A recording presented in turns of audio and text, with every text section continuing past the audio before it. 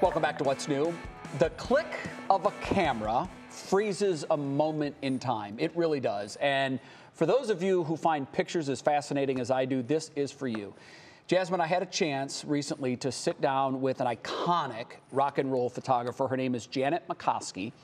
She has a new book out entitled Bruce Springsteen, Live from the Heartland. And this book chronicles, mostly through Janet's images, his many live shows here in Northeast Ohio and the mutual love affair between Bruce and the people of Cleveland.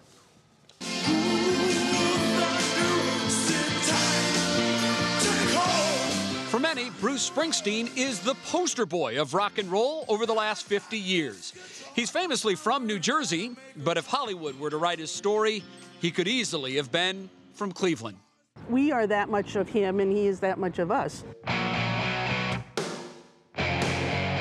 Janet Macoska has shot thousands of rock and roll shows. She's captured well over 1 million images. But her first show was Bruce's first trip to Cleveland, February 1974, the Allen Theater in Playhouse Square. Capacity 3,000. It was not a full house. Bruce wasn't even the headliner. But that night, he stole the show.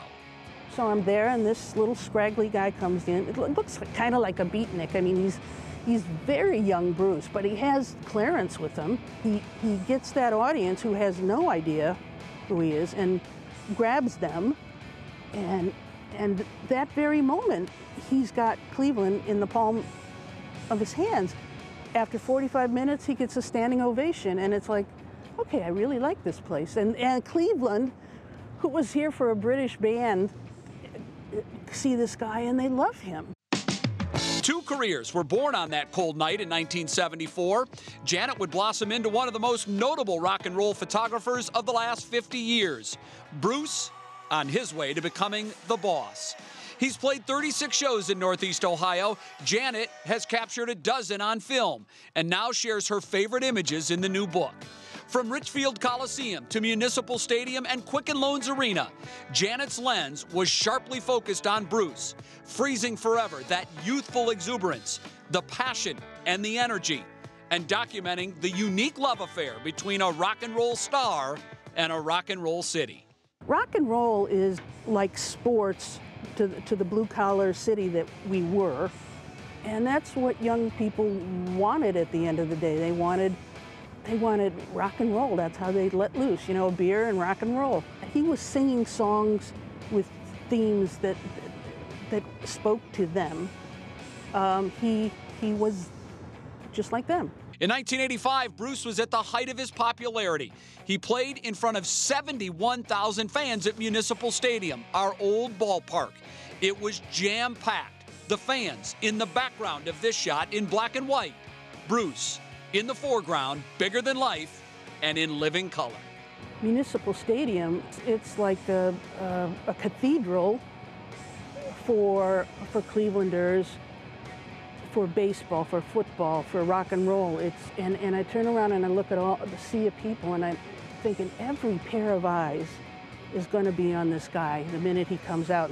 Yes, he was my subject, but they were more my subject. They were the story. They were the ones who were sending out, you know, this earthquake of energy towards him, and he was there to receive it and to send it back out.